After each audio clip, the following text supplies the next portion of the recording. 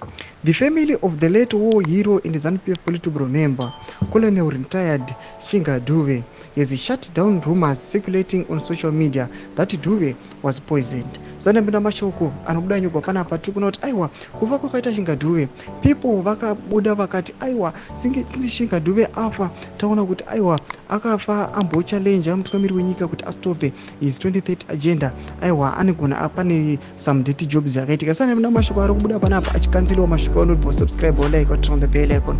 Tipinda panapa mubuda mnyugo mchinzi mzimu ai. While the family acknowledged the existence of such suspicious, the family stated that Dube's death was due to kidney failure after battling poor health for over a decade. Speculation has been rife online, suggesting Dube was targeted by proxies of President E.D. Mnangagwa, fueled by national heroes' vocal criticism of the ruling party he once served.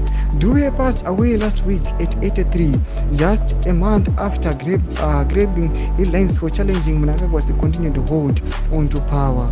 His son, Dube, expressed disbelief at his father's death, despite being aware of his long-standing health struggles. His son, Dube, expressed in a powerful speech during the funeral of fellow Liberation War hero Kilon Dube.